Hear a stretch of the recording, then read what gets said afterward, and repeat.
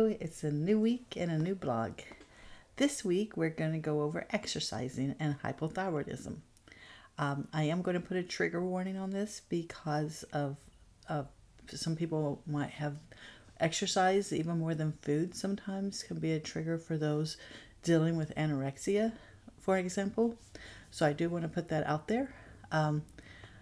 But exercise is really important for hypothyroidism. In this blog, I will talk about how we have to do it a little bit different as someone with hypothyroidism. We can't go out there. We can't do CrossFit right off the bat.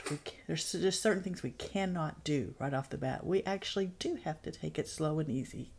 So until our numbers get right and our symptoms get under control. So I hope you enjoy this blog and have a great week.